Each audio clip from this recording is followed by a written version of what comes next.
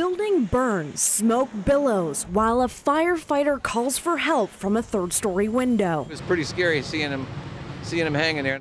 A burst of flames separated South Butler Assistant Fire Chief Kevin Smith from the other firefighters inside this building in the 300 block of Center Avenue.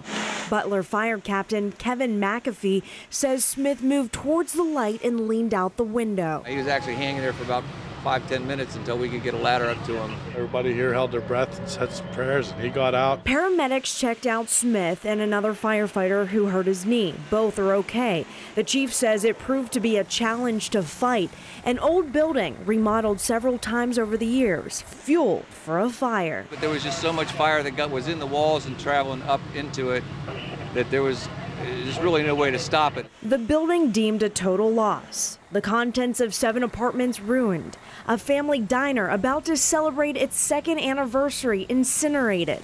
Dreams destroyed. We built a big family business for us to be together every day, and you know it's been a blessing for almost 2 years, and I just don't know where I'm going to go now.